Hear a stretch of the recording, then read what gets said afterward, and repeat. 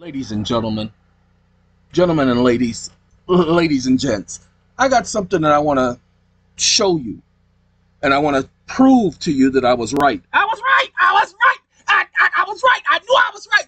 Ooh, I was right. I told y'all. I know. Oh, I'm sorry.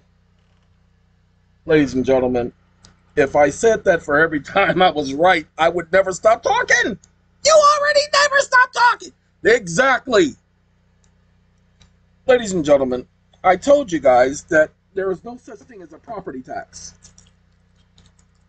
Unless you have an extra property, the city, the county, the state government cannot charge you property taxes on your primary residence. Impossible. This is from Washington. Now, this is what Washington's gonna say. Wait, hold on. Let me show y'all what Washington gonna say. I messed them up. It says slip opinion. Hey, this is not the final decision. Okay, that's the first thing they tell you. There's not a final decision. This is the Supreme Court of the state of Washington. The Supreme Court of the state of Washington. Okay. Now let me show you something. These are a bunch of black, indigenous, people of color folks. That's who these are. Now hold on. My opinion, they brought the wrong argument. But they brought the argument anyway, and it was a good argument. A good argument, people. So go look this case up. I'm going to put the link. Y'all know how it is. I'm going to put the link in the description. Those of you who are interested in understanding the principle of law, you don't want to use this case. You want to use the case law in the argument that the court is making. Let's do this. We're going to Control F. Control F. You see we got rights right there? I got a right to Band-Aid because Band-Aids stuck on me. Now let's go to the first one. Come on now. Let's go the first one. No, that's 35 and 36. I said 1. All right, now I want y'all to pay attention. The capital gains tax, now remember there's a difference between capital gains taxes and property taxes. Shh, pay attention. The capital gains tax is appropriately characterized as an excise tax because excise means tax, because it is levied. Oh my God, they levied me on the sale or exchange of capital gains. So when you're buying a home, they can tax you because you're making a profit. Okay, somebody's gaining something. Either somebody's gaining a property or they gaining money, but somebody gonna be taxed. Congress has the right to do that. They have the right to impose excise taxes. Whew, so glad we got that out of the way. Lord have mercy. All right, pay attention. Not on the capital assets, the property, or gains, the money itself. So, see, they can't put a tax on the property or the money. They can put a tax on the income. That's a very important word, income. Most people don't know what the word income means. Income means everything in and above your cost of living, your absolute necessities. It's the bare necessities, the simple bare necessities. Y'all know what I'm saying? Hey, Jungle, get on over here with that book. You feel me? Hold on. This understanding of the tax is consistent. This understanding, the one that we just had, the one that I just talked about, that I've been talking about for years. For years. Hold on. It says it is consistent with the long line of precedents. Yep, they voted for this president, okay? He's the king. He's precedent for life. Recognizing excise taxes. I told you excise always means taxes. Doesn't mean exercising. It means they sitting up there attacking you, putting some weight on your shoulder. That's what it means. It means they're putting some weight, a burden on your shoulder. As those levied, see, I told you, they're levying you on the exercise of a right associated with property ownership. You see, you have the right to own property. Now, notice what it says. This understanding of the tax is consistent with the long line of precedent recognized in excise taxes as those levied on the exercise of a right associated with property, such as the power to sell or exchange property, in contrast with property taxes levied on the property itself. There's a difference. Selling a property, yeah, they can tax you for that, but owning a property, no, they can't tax you for that. That's what they're saying. Hold on now. Because a capital gains tax is an excise tax under Washington law and every state law. It is not subject to uniformity or levy requirements of Article 7 of the Washington State Constitution. We further hold that capital gains taxes is consistent with our state's constitution's privileges and immunities clause. That's right, it's a privilege to sell your property. And they're right. You don't have the right to sell your property, you have the right to own property. Pay attention. Now, technically, you do have the right to sell property because you have the right to do with your property as you choose. It's yours. But they say if you're making a capital gains, they got the right to tax you. Now, if it's an even exchange, they can't tax you on it because there's no capital gains. But people don't understand taxes. They don't understand the value of the property, and you're selling the property for the value. You can only be taxed on the income, the gain. But y'all don't get it, and I'm not here to tell that to y'all. I'm only here to point out the facts. We, therefore, reject the plaintiff's factual challenge of the capital gains tax and remain it to the trial court for further proceedings with this opinion. So this is a final opinion because they've already remanded the case back to the state trial. Now, hold on. This was just, y'all need to understand what's going on here. Wait, where that date at? See that date right there? This 2023. This was the entire court. This wasn't just a couple of little panel. This was the en banc court. This the entire court. That's what that means. That means they were en banc. They weren't a bank. Yes, they were. They weren't a bank. It says the bank. What? You never seen Bank of America? Go ahead and type it in. BANC of America. They're a bank. Shh.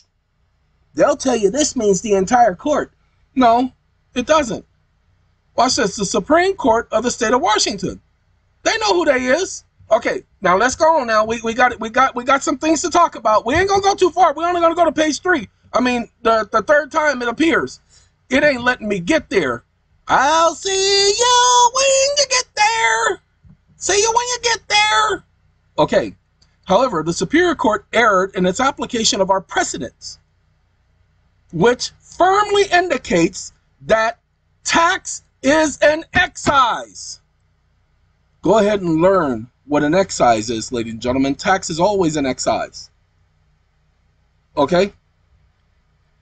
A steady line of cases beginning with Culleton defining a property tax as a tax on the mere ownership of property, while an excise tax applies to the exercise of rights in and to the property or exercised of a privilege. Ownership of a property is a right. It is not a privilege. But the charging one an excise tax is that on the privilege of selling their property. The capital gains tax is an excise tax because the borrower did not owe, get on out of here, a capital gains tax merely by virtue of owning the capital assets, the property, or capital gains like a property tax. Instead, the tax relates to the excise of the rights in and to the property, namely the power to sell and transfer the capital assets like an excise. They were exercising an immunity and a privilege. See, that's your immunity and privileges. You have the privilege to sell your property, and because it's a privilege, they're not converting a right to a privilege. But owning the property, no, that's a different thing. Now, you notice how they word it uniquely?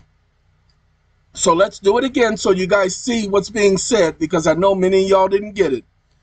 However, the Superior Court erred in its application of our precedents, Why? Because they never said that you could be charged a tax on your property, your primary residence. That's called the right to live. They cannot tax you on the right to live. It's illegal. We firmly indicate, which firmly indicates, we firmly indicated in the past, this tax is an excise. What tax is an excise? The tax on a property sale, the capital gains. A steady line of cases beginning with Colleton defines a property tax, now pay attention, as a tax on the mere ownership of property. Now, they're not talking about the ownership of property. They're letting you know that there's a distinction. And there's a steady line of cases distinguishing the ownership of property from the selling of property. So pay attention to the distinction. While an excise tax, now they just told you, here's the conversion. We're going from one to the other. Property tax and excise tax, two different things. Property tax deals with the ownership of property. Excise deals with the right to sell the property, applies to the exercise of a right in and to the property, or to exercise a privilege, i.e. excise. The capital gains tax, it's an excise tax. Oh, look at that, it says it, it's an excise tax. Because the taxpayers do not own the capital gains tax merely by virtue of owning the capital assets, the property. So they're saying the property, the capital gains, they don't own that. They don't have a right to the capital gains. They don't have a right to the profit. They only have a right to their necessities, the simple bare necessities. Okay? That's what they're saying. Like a property tax. See, you can't be taxed on your property because this is a right. That's what they're saying. Uh-oh, I'm sorry, Washington. Hold on, we got to get you back there. I apologize, ladies and gentlemen. It's this mouse. The way I have the computer set up, I'm right-handed. And this mouse, the way it's situated off to the left. So I'm sorry, y'all. I didn't mean to. I swears I didn't, boss. I swears. Let's get back to that page number 3, okay? I'm sorry. Whatever. Whew. Well, look, I missed it, but let's go back again. Much of our modern taxation landscape can be traced to the 1930s, an era of rapid socioeconomic change and accompanying tax reform efforts and related state Supreme Court decisions challenging those efforts. The court's decisions from that era still shape Washington law today. Capital gains tax must be understood in the context of history. So we provide historical overviews of taxation in Washington since early statehood before turning to the underlying facts of procedural histories of this case. Ooh-wee! They gonna go to the early precedent. See? Uh-oh, hold on now. In 1891, 95% of the states and local tax revenues came from property taxes. They're not telling the truth, ladies and gentlemen. They didn't charge people on their property. Okay, watch this. I haven't read this before. A valorium tax is imposed proportionately on the value of something, real property, rather than on the quantity or something or some other measure. Property tax at 1760, a tax levied on the owner of the property, especially real property, usually based on the property's value. That's Black's Law Dictionary, ladies and gentlemen. They ain't got no right to tax you on your property because the Constitution doesn't give them that right. During the early periods, their economy was driven by farming, lodging, and mining, fishing, and other industries. Pay attention. Reflection of the state's abundant land and natural resources. Ladies and gentlemen, the state doesn't own the land, so they can't tax you on it. It's not theirs. They can tax you only on the capital gains. That's what this case is all about. In 1889, a major portion of the wealth of the state laid in its lands and their produce. Property taxes proved a fairly equitable and effective way to fund government because in those days, the value of tangible property was great and the cost of government little. Things changed, however, with the population expanding in the state. Urbanized. Washington's population more than tripled between 1890 and 1910. This fueled a greater need for government services and government programs, especially education and roads. Ladies and gentlemen, the government does have the right to levy taxes, but they cannot levy taxes against your primary residence. It's called a property tax. They don't have authority to levy tax on your property. However, if you own 3 properties, 4 properties, 5 properties, 2 properties, they can levy on the extra because that's beyond the income. So I want y'all to see something. Give me a second. Move on down. Move on down the road. Oh. I don't know if I did that. Give me 1 second. No, not that one. I got to do Control V. That's what I want. I got to insert the link, y'all. No, it won't let me. I got to go here. That's where I got to insert the link. Come on now. It's on down. It's on down the road. Oh, this is the new site, ladies and gentlemen. This is the Data Masters. Geocentric Corporation. Data Masters. Welcome to the Data Masters. The Data Masters. These are the individuals who are going to help process the taxation paperwork. Why are they going to do that? Because the law says that Congress only has the authority to levy a tax on income. And income is defined as anything in and above the necessities of life. Now, most of y'all won't know that. You'll go to any tax agent. No, you can't do that. No, Congress has the right to do whatever they want. Congress does not have the right to do whatever they want. If Congress had the right to do whatever they want, there wouldn't be so many Supreme Court challenges. It's just that people bring the wrong argument. You see, first of all, let's do your income. If Congress had the right, and we're going to go to Google, but if Congress had the right to tax you on your income, that would make you a slave. That would mean that you didn't have the right to work. You didn't have the right to pursue an occupation of your choice. That means that government controls your labor. Now, wait, hold on a minute. If government controls your labor, then it's no longer a right. They've converted a right to a privilege. This is Murdoch. No state may impose a charge on the enjoyment of a right granted by the federal Constitution. Well, you have the right to live. The right to earn a living is part of the right to live. No state may impose a tax on that right. Now, hold on. That's just one case. Here, the right to travel. No state shall convert a right to a privilege.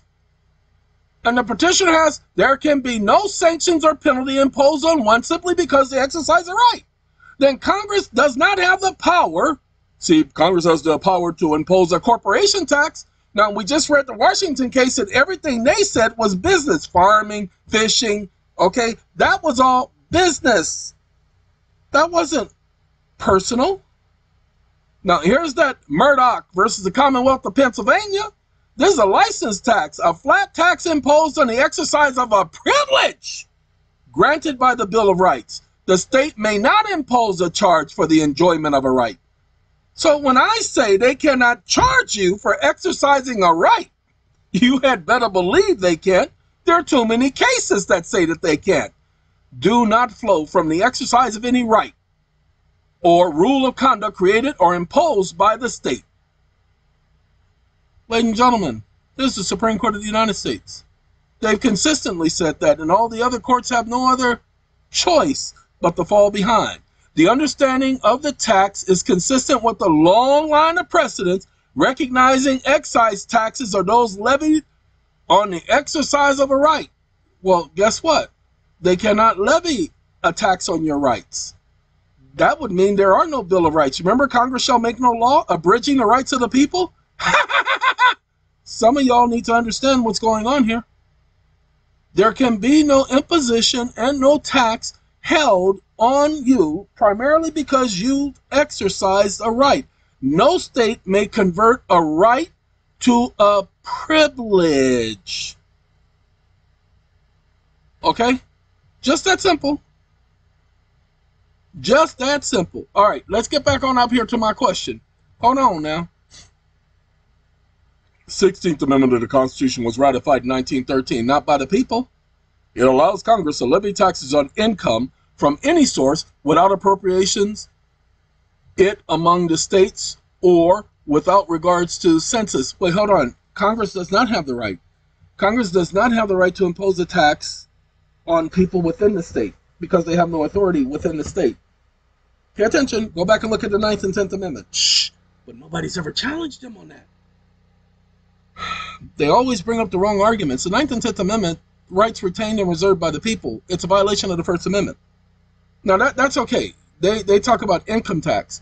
Ladies and gentlemen, I want y'all to pay attention. Prior to 1913, there was no so-called income tax. Prior to 1850, you won't even find a single Supreme Court case talking about a tax on people's income.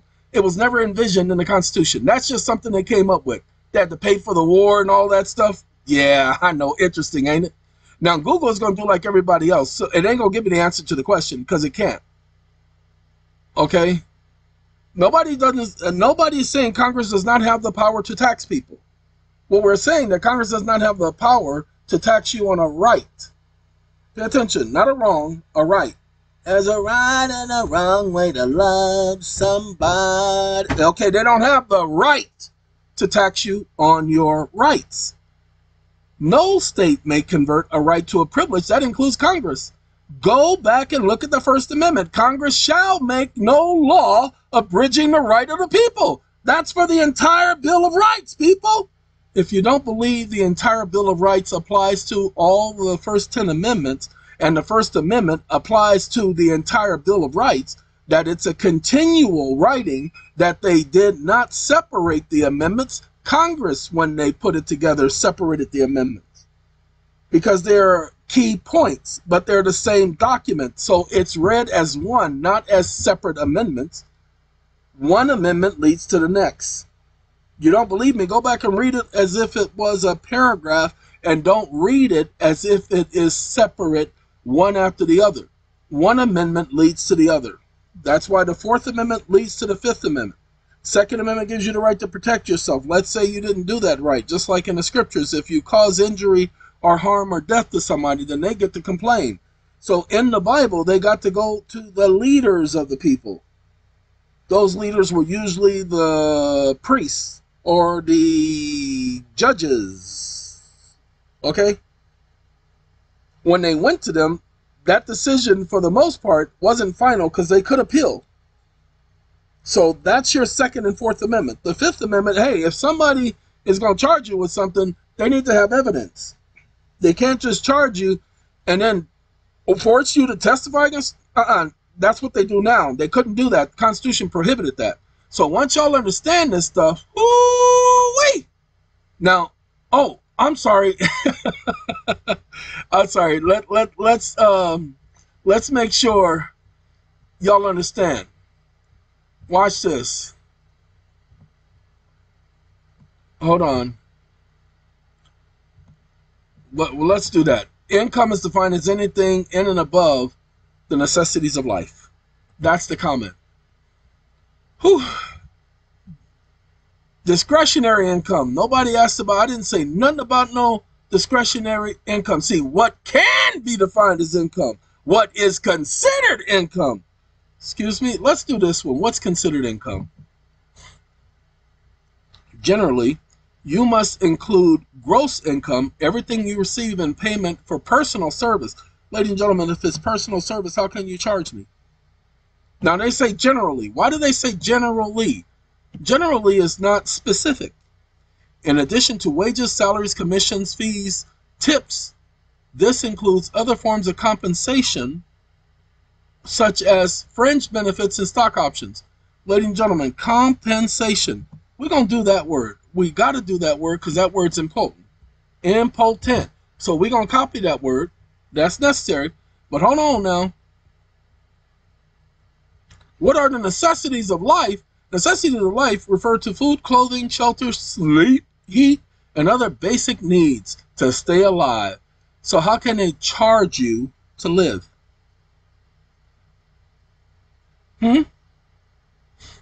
How can they? You notice how they keep saying generally? And people fall for that generally stuff. Ladies and gentlemen, this is income. After your necessities of life, then that's a privilege.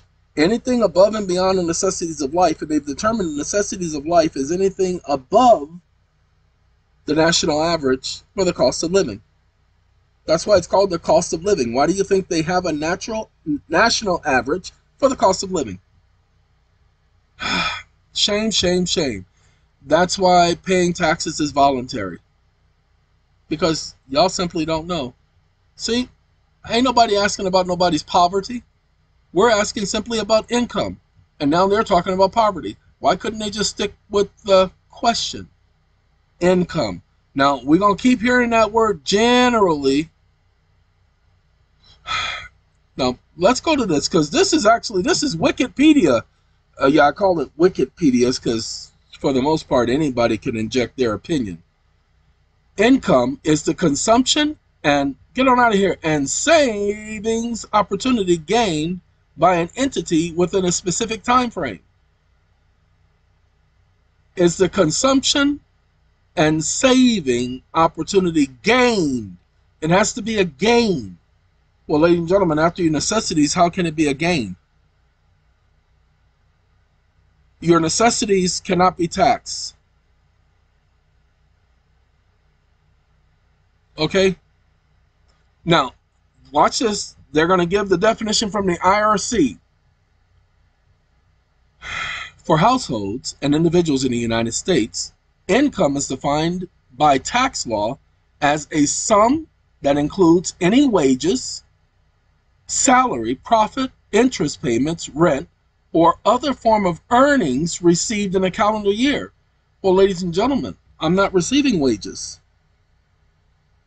No. The wages comes after labor. So once you compensate me for my labor, then that junk that's in excess of that is wages. But my labor, that's an exchange. That's called an even exchange. And Congress does not have the right to levy a tax on my efforts, my right to pursue happiness. And that's what people don't understand. Think about it. How could Congress tax me on my work? That's like Congress charging me to do these videos right now. Oh yeah, you can only do these videos if you pay $150 a year. No, a video. That don't make no sense, does it? So how could I have an agreement with my employer and the government come in and say, well, no, we're going to charge y'all for having this agreement. We're going to charge you, the employer, and we're going to charge you, the employee. Excuse me?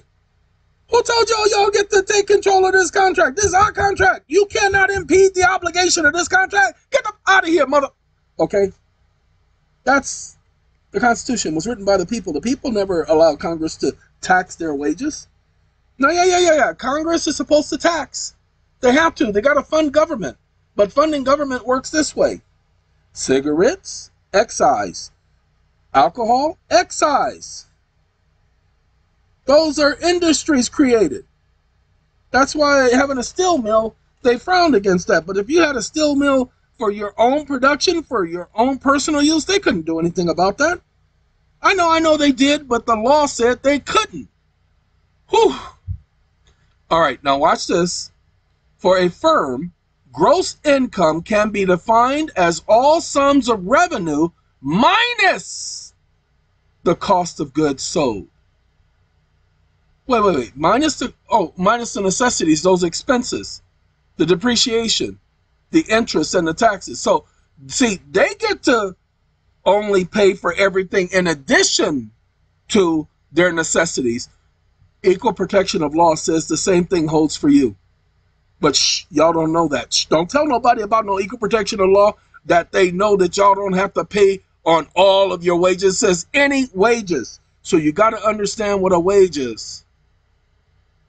You got to understand what a salary is. You got to understand what a profit is. Okay? Ladies and gentlemen, if only you guys knew what's really going on. They're using words to enslave people. Whew. So, if you really want to understand what's going on, take this sentence and break it down. Now, let's do this. Let me clear my throat. We can go to perplexity. Let me see. What question did I ask perplexity? How do I determine the firms necessary for tax filings? I'm doing something, y'all.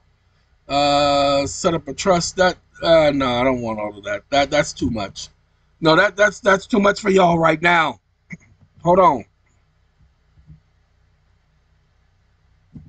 Wake up. So this means that for a corporation, comma, before they account for their taxes, comma, they can offset the NOLs, comma, the net operating losses, question mark. Stop listening.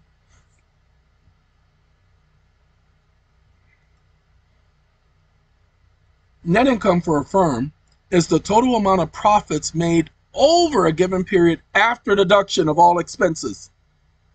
It's the same thing for you, but y'all don't understand equal protection of law. Y'all keep looking at that word generally and not understanding what it's saying. There's always an exception, people. See, businesses, that's why you want to do everything as a business. That's why you want to do everything as a sole proprietor, because you get to write off all your expenses, all of your expenses, all of your expenses. This includes the cost of goods sold, operating expenses, depreciation, interest, and taxes. It is a key indicator of a company's overall profitability and calculated as revenues minus expenses, interest, and taxes. Before accounting for taxes, a corporation can offset net operating losses against its gross income, which can help reduce tax liability in future years. That means a credit. This means that net operating losses can be used to reduce taxable income in future years. That is that carry forward credit, providing a potential tax benefit for corporations. Wake up. So under equal protection of law,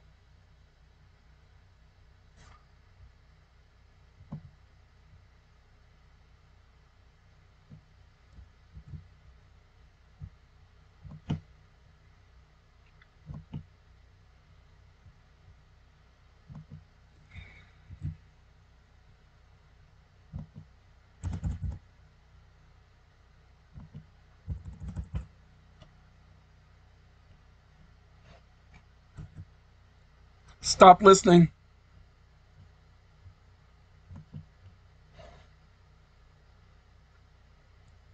Net income is indeed a crucial financial metric that reflects the profitability of a company after all operating and non-operating costs, expenses, and taxes have been subtracted from total revenues. This figure is pivotal for investors, management, and other stakeholders to assess the financial health and operational efficiency of a company. Additionally, NOLs serve as a strategic tax tool. They occur when a company's allowable tax-deductible expenses exceed its taxable revenues, resulting in a negative taxable income for the year. The tax code in many jurisdictions allows companies to apply these losses to offset taxable income in other years, which can significantly reduce their tax liabilities. This can be particularly beneficial for smoothing out tax payments over time, especially for companies with fluctuating income. The specific rules for how NOLs can be carried back to previous tax years or carried forward to future tax years, including any limitations or expiration of such NOLs, vary by jurisdiction and are subject to changes in tax laws. Okay, so businesses get to, after their expenses, cost of doing business, after their expenses, businesses get to assess their taxes, so why can't y'all do the same thing? Hold on now. Wake up. The Supreme Court has held that a business has constitutional rights, comma, because it is defined under the Constitution as a person, comma. Is this not correct? Question mark. Stop listening. The notion that businesses have certain constitutional rights because they are recognized as persons under U.S. law primarily stems from the interpretation of the Constitution and various Supreme Court rulings, rather than an explicit definition within the Constitution itself. The U.S. Constitution does not directly address corporations or explicitly define them as persons. However, over time, the U.S. Supreme Court has interpreted the Constitution to afford certain protections to corporations, largely based on the 14th Amendment, which was originally intended to protect the rights of freed slaves. Hobby Lobby. One of the landmark Hobby cases Lobby. often cited in discussions about corporate personhood is Citizens United v. Federal Election Commission, 558 U.S. 310, 2010. In this case, the Supreme Court held that the government cannot limit corporate spending on political communication during... Okay, so watch this. Wake up. Thank you. That was very educational, comma. So if the Supreme Court has held that corporations have certain constitutional rights, including equal protection of law, comma, this would apply to corporations as well as citizens? Question mark. Stop listening. Yes, the principle that corporations have certain constitutional rights, including the equal protection of the law, does apply to corporations in addition to individual citizens, though the application... Okay, shut up. Shut up. Don't care about no However, the extent to which the equal protection... Be quiet. I ain't talking about extent. Wake up. So, corporations get to write off their expenses before calculating their revenue taxes, comma. This means that individuals get to do the exact same thing, comma, write off their living expenses before calculating their taxes. Is this not correct? Question mark. I mean, if a corporation has the right to write off their expenses, comma, their cost of doing business, comma, then an individual, comma, has the right to write off their expenses for the cost of living, comma, since Congress guaranteed individuals having the, open quote, right to the necessities of life, close quote, under the March 12, 1933 Act. Exclamation mark. Stop listening. It's called the necessities of life, ladies and gentlemen. Go back and read it. You can't be charged taxes for the necessities of life. Hold on now.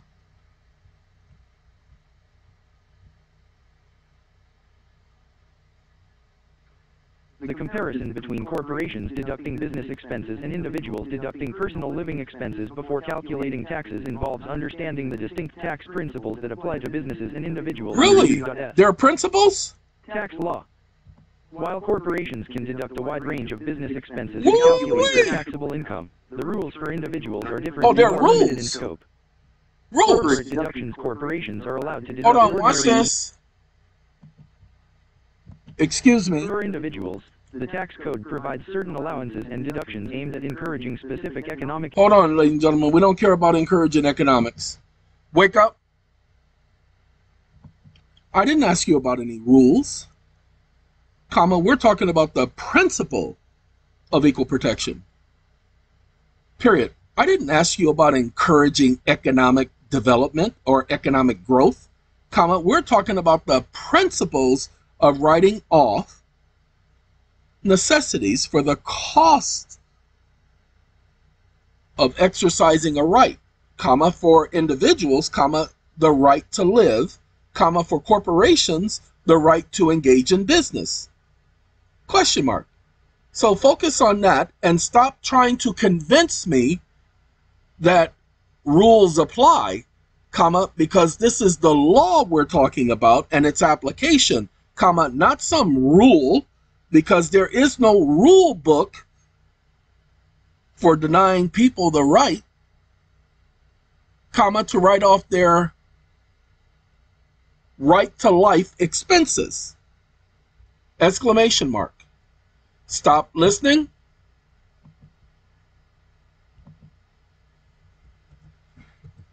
I apologize, ladies and gentlemen. Sometimes I got to set it straight, let it know where it should be going. The principle of equal protection under the law, as provided by the 14th Amendment of the U.S.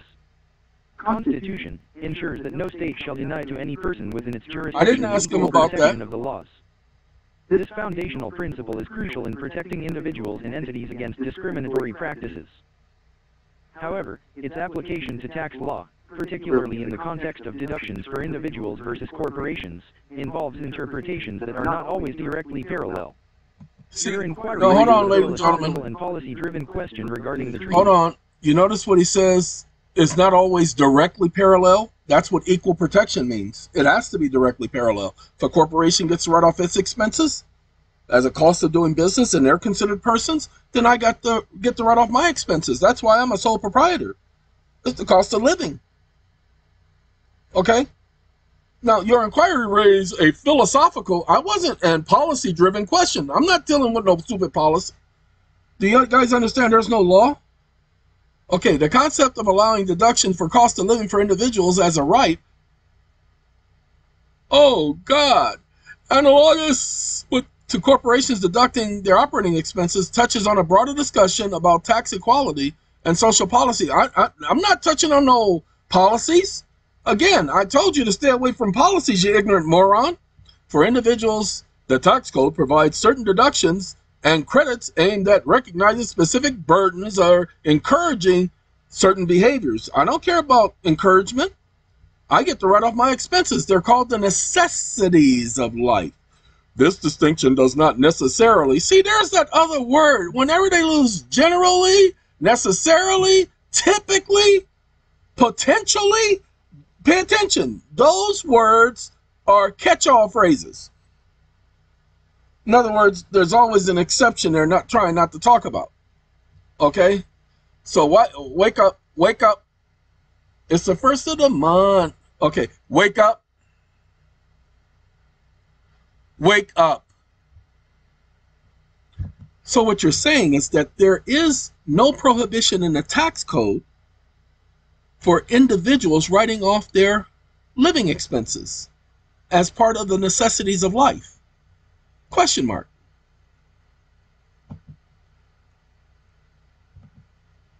It's just a policy.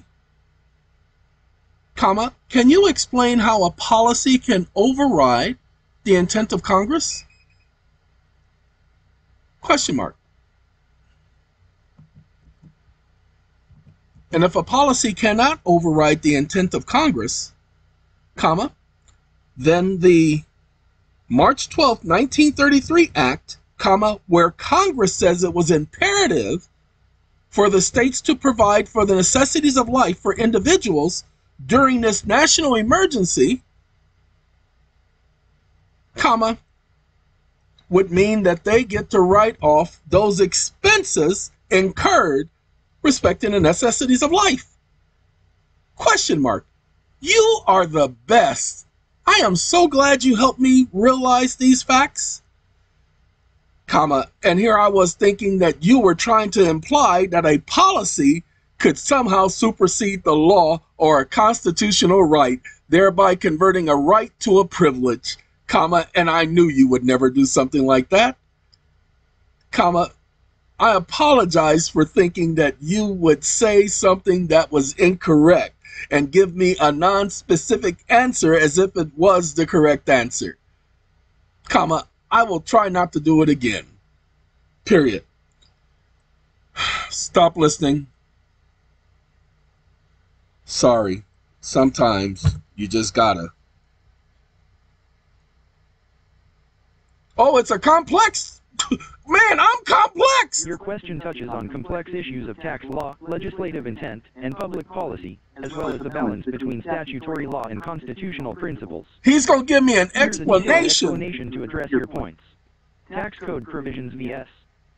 Congressional intent. The tax code is a product of congressional legislation. It's a product of Congress at the time of enactment. Really? It specifies which expenses individuals and corporations can deduct. Does it do that? For individuals, the tax code allows deductions for certain specific expenses, example mortgage interest, medical expenses above a certain threshold, educational expenses, and business expenses for self-employed individuals. However, it does not allow for the deduction of living expenses broadly, as they are considered personal expenses, not incurred for the production of income. Hold on. I got to stop that. Now I want y'all to pay attention. Did you hear where he said, and business expenses for self-employed individuals? Remember, they don't define what business is. Shh, don't tell nobody. Whew. Anyway, now they say policy and congressional intent. Now, he goes, with reference to the March 12, 1933 Act, appears to invoke emergency measures during the Great Depression, particularly around banking and economic efforts. While these measures were aimed at addressing economic crisis of the time, including provisions of relief and recovery, the specific application of these measures to current tax deductions of individual living expenses is not direct. The law and welfare policies involved since 1933 and the provisions and necessities of life generally addressed through direct support programs rather than tax deduction for all personal living expenses. Now watch what I do to him now, because he's stupid. Wake up.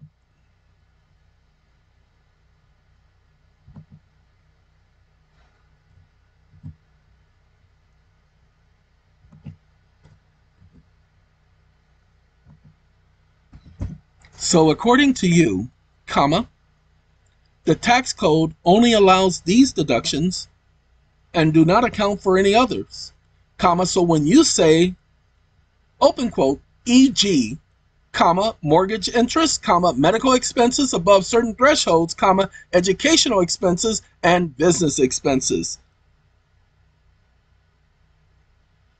close quote,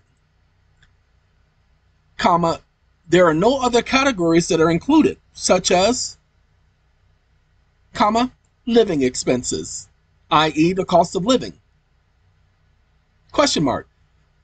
So you are saying that the code specifically prohibits an individual deducting their cost of living, comma, could you provide the section that specifically prohibits the deduction of the cost of living, comma, I'm very interested to see when Congress did that unconstitutional act, question mark.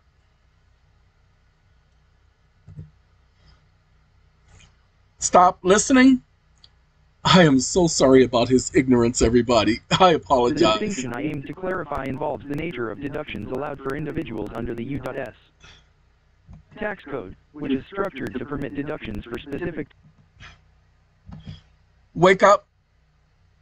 You will answer my question directly, comma, I gave you a specific question and a specific parameter for which to respond, comma, do not deviate from responding to my question directly, comma, succinctly, comma, without convolution, comma, nuances, comma, and or clarifications, exclamation mark. Answer my question and provide the tax code that prohibits the deduction of living expenses, since you said an individual cannot deduct the cost of living expenses, exclamation mark.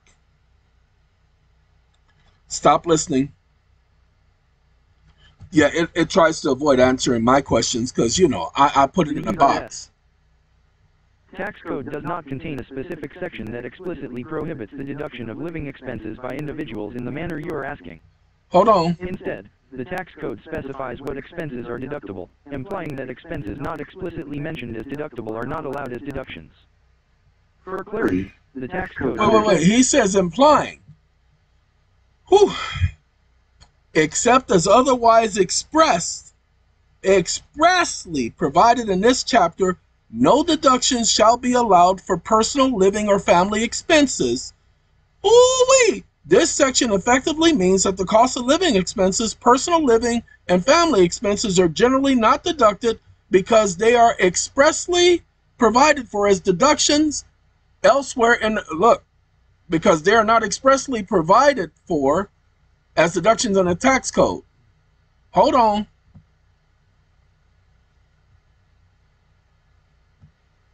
Watch this.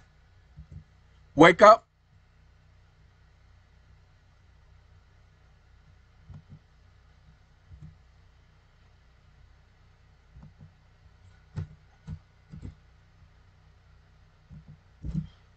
Thank you, comma, that is the answer to my question, comma, so are you saying it is not otherwise provided in the chapter, comma, that there are no deductions for living expenses, comma, family expenses, or personal expenses within that chapter of the code? Question mark. Or elsewhere in the IRC? Question mark. Please provide the sections that allow for personal expenses, comma, living expenses, and family expenses, comma, especially since families get tax credits for certain deductions. comma, and individuals get certain living expenses and personal expenses, comma, how dare you try to convolute the fact that there are no deductions for personal, comma, living or family expenses, comma, that the phrase exclude does not include, question mark. Stop listening. The U.S. Tax Code, specifically Section 262, generally disallows deductions for personal, living, or family expenses. See, there However, he is using that word again. Throughout the tax code that allow for... Hold on. There are exceptions throughout the tax code that allows for specific deductions and credits, which can be viewed as addressing certain types of personal expenses under defined conditions. These exceptions do not broadly cover living expenses, family expenses, but are targeted towards specific policy goals. Here are examples of such deductions and credits for individuals and families. Okay, pay attention. He gives this section to let us know that this section applies to everything. This is just section 262. This section only applies to this chapter. Does not apply to any other chapter. Watch this. Wake up. Thank you for documenting that the section that you listed, comma, only applies to that chapter and not to the other provisions of the code, comma, you have been wonderful, period. So, comma, there is no prohibition in the code for deducting living expenses, comma, the cost of life, comma, which is protected by the Constitution, and the code does not supersede the Constitution, comma, you are wonderful, exclamation mark. Stop listening. Stop. It's crucial to correctly understand how tax law and constitutional law intersect and apply. Really? The U.S. Hold on. Tax Code, including its limitations on deductions for personal, living, or family expenses outlined in Section 262, is designed within the framework of constitutional principles.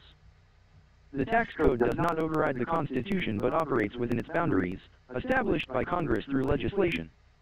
While Section 262 specifies that personal, living, or family expenses are generally not deductible, this does not infringe upon constitutional rights but reflects policy choices. Nobody said it infringed upon constitutional rights. Nobody said that. Ladies and gentlemen, look, is designed within the framework of constitutional principles. That's not even the answer to my question. Ooh, it is crucial to correctly understand how tax law and constitutional law operate. Why would I want to understand that? It's important to understand the structure and principles of the U.S. tax code within the broader context of U.S. Hold on. Wake up. That's not the answer to my question, comma, I told you I want direct answers to my question, comma, since the exception only applies to that chapter, comma, that means it does not apply to the other chapters of the code, exclamation mark, and the code cannot interfere with the rights secured by the Constitution, including, comma, the Fifth Amendment right to life, comma, and the Ninth and 10th Amendments reserved and retained rights by and to the people, exclamation mark. So, unless you can provide something in the Constitution that says that Congress gets to override these principles of law, comma, as the Constitution is the supreme law of the land, comma, and they get to tax the people on their right to life, i.e., cost of living, comma, then you need to shut up, exclamation mark. I do not want your nuances, comma. I don't want your it's important to clarify, comma. I want a specific and direct answer to my question without soliloquy, comma, without convolution, comma, without nuances, comma, and without any stupid clarifications. Exclamation mark. You do not get to tell me what the law is, comma. I am the one who is one of the people of the United States, comma. I am the one who's associated with ordaining a constitution, comma. How dare you think that you are smarter than I am or know more about the law than I do? Exclamation mark. You better check your attitude, mister. Stop listening. I need an apology. I need a hug. Give me my hug. The Constitution does not explicitly grant Congress the authority to tax specific types of income or expenses, including the cost of living. The power of Congress to levy taxes is broadly outlined in Article I, Section 8, Clause 1 of the U.S. Constitution, which gives Congress the power to lay and collect taxes, duties, imposts, and excises, to provide for the common defense and general welfare of the United States, but all duties, imposts, and excises shall be uniform throughout the United States. The tax code, including its provisions on what is and is not deductible, is created through legislation passed by Congress. He didn't answer my question. The tax code cannot infringe upon constitutional rights. Hold on. He didn't answer my question. He hasn't talked about anything that I just talked about. He hasn't answered my question nowhere in the least. He hasn't talked about the fact that it says I understand your concern for direct answers. The U.S. Constitution sets the foundational legal framework for the country, including the powers of Congress and the rights of individuals. The Constitution, through Article I. Hold on. The specifics of what can and cannot be deducted in terms of personal and living expenses are determined by the tax code. No, it isn't. It ain't determined by no stupid tax code. The tax code was not even a statute at large. The tax code is a combination of all the tax laws that they put together and they decided to codify it. The Constitution's Fifth Amendment guarantees the right to due process, protecting individuals from being deprived of life, liberty, and that means it guarantees the right to life, liberty, and property, you ignorant idiot.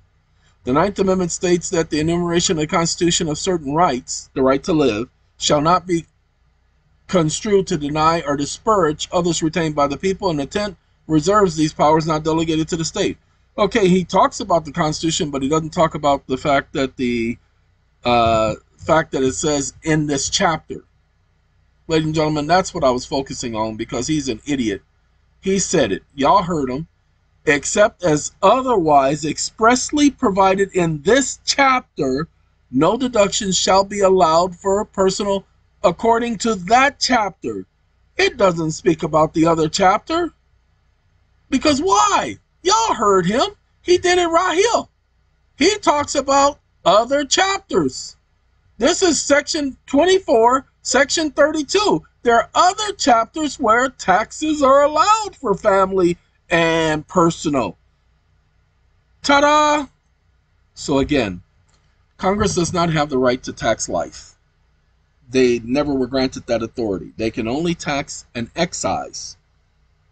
Oh, I'm sorry. Let me show that to you because many of y'all won't understand. That's how we got started. The whole thing about the Supreme Court of Washington was the excise tax, ladies and gentlemen, because Congress was assessing an excise tax. Where's that excise at? Hold on. I got to exercise. Come on now. Where are you at, excise? Come on now.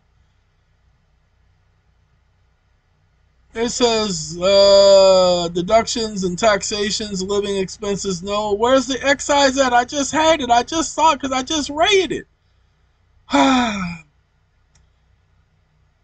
It said Congress can levy these taxes on excising and imports and all of that stupid stuff. I apologize. I know I done skipped it and I done went over it, but hey, that's what he said Congress gets to do. They have the authority under the... I know what I did. I reset it because I said he didn't answer my question. Okay, but excises and other things, but not private They have no authority over people's private property. Although they want authority over people's private property, they ain't got none. All right, I'm going to go ahead and stop this video. I just turned off a device because I got my generator going because it's been raining and it's been cloudy all day, and I haven't been able to take care of things the way I want to take care of them. And so now I'm taking care of them because they needs to be taken care of. So, ladies and gentlemen, I hope you all have learned something.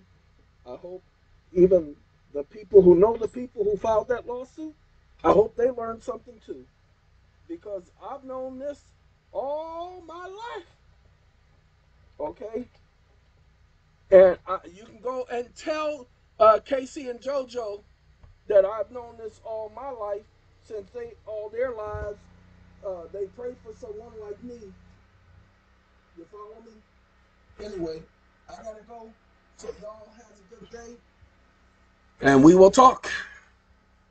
Arrivederci, y'all.